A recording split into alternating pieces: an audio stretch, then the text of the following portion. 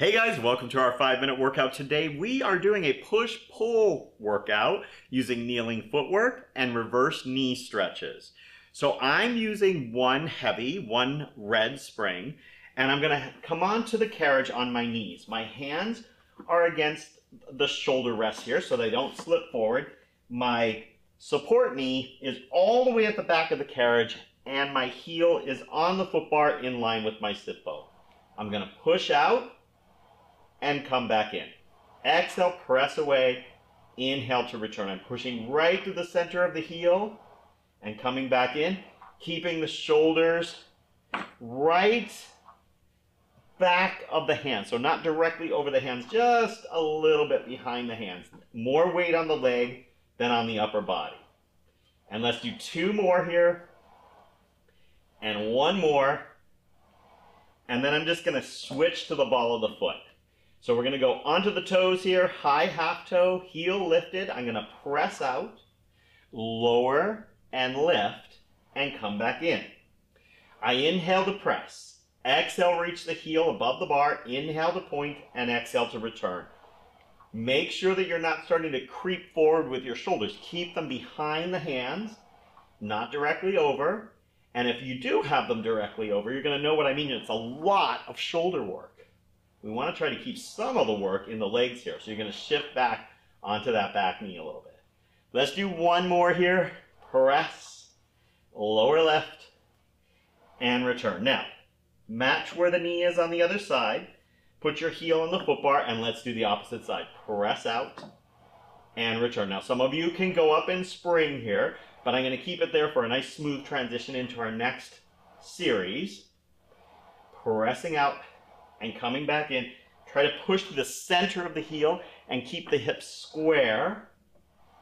And press. And press. Are you feeling the shoulder work yet? Now we're going to switch to the toes. Lift the heel. Press out. Lower. Lift.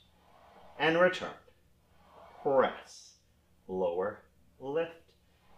And return. Now some people may put the box on and put your forearms on the box if you've got some wrist issues. And let's do it a couple more times.